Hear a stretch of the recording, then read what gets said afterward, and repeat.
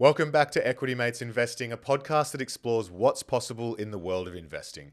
If you've just joined us for the first time, a huge welcome. My name is Bryce, and today we're looking at our latest tattoo slogan, Companies Die, Indexes Last Forever.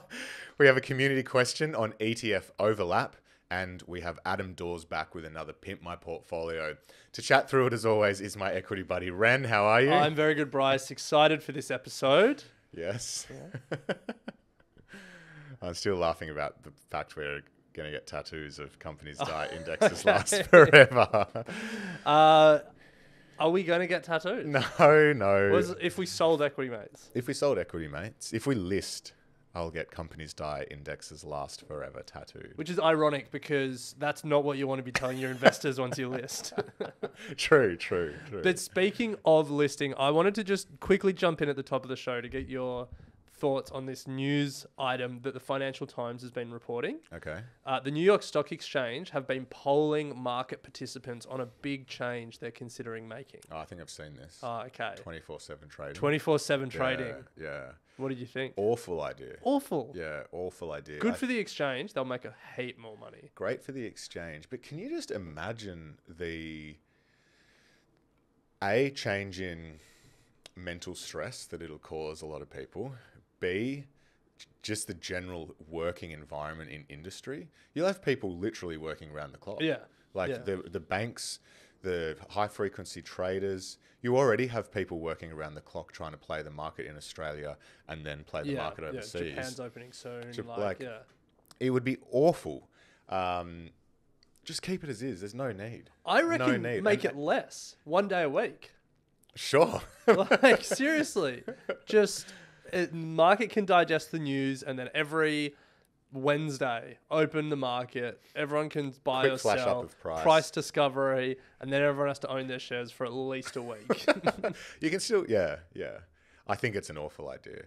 I don't think it'll get up. I don't know why I say that, but I mean, look, it'll be such an industry change. The bankers won't be able to go on their long lunches when market closes. I mean, imagine being even like working for a company, like being a company CEO, and every morning having to wake up and see what your stock price has done overnight and then respond to it. Yeah. Worst start to the day. Worst start. Well, I mean, it happens with aftermarket trading for some. And futures and all that stuff. But yeah, just awful idea. And I think it's being driven by the fact that crypto markets are open 24/7. Yeah, crypto, treasuries, futures, and also apparently Stevie Cohen, who's a big investor, has some startup trying to drive it. So. Property markets open 24/7 as well. True. No one talks about that.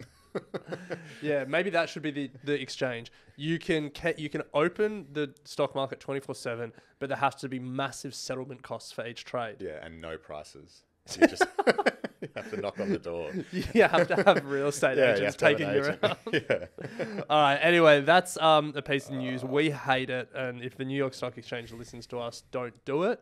If the ASX listens to us, don't even think about doing it. They are so far from that. But there's a lot of money that would be made if they do it. So much. Wouldn't surprise me if they do it.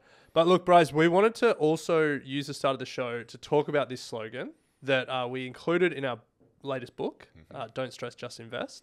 But that's not the slogan. The slogan is Companies Die, Indexes Are Forever. Yeah, I think I said indexes last forever, but it's essentially the same thing. So what do we mean by this, Ren, and why do we have it at the top of the show? I think it's important that we remind ourselves of the value of long-term investing, but also importantly, a lot of new people have come to the show this year and are tossing up around, should I be buying individual companies? Should I be buying indexes? And this is just a great reminder, Companies Die, Indexes Are Forever. And what do we mean by this? When you're investing in individual companies, you can lose everything. Companies die. Companies die. Jeffrey West, in his book Scale, calculated that since 1950, 28,853 companies have traded on the US stock market, and that 22,469 of those companies had gone bankrupt by 2009. That is 78% of companies that have listed on the stock market have gone bankrupt. Not great odds. Not great odds at all. Why would we be investing? Exactly. Yeah. That scares me. Of someone coming to the market, I read that 78%. How am I supposed to get this right? Yeah. Well, the thing is that despite that 78% of companies that listed on the US stock market between 1950 and 2009 going bankrupt, in that time, this US stock market has grown 23,249%. Or put another way, each $100 invested with dividends reinvested has turned into more than $200,000. Wow. Yeah. So- So then how do you square that? The idea that 3/4 of companies have gone bankrupt, Yep. but you've turned $100 into 200 grand in that time. And that is the power of indexes. That is the power of the index. The top, whatever percent, remaining 20%, driving huge market returns. Well, it's not even And as simple. rotating It's through. yeah, it's not even as simple as that. It's like a lot of the companies that have gone bankrupt have driven the index for some time, and as they drove the index, they became bigger parts of the index because the stock market index, the ASX 200 or the S&P 500, whatever it is, gets rebalanced every quarter, and as companies grow, they take up a bigger part of the index. And when companies have grown, generally they keep growing. And so then that bigger part of the index then grows more. You benefit from that growth. And then when they start to decline, they get smaller and smaller every quarter. It's like, it's a pretty elegant product. It's beautiful.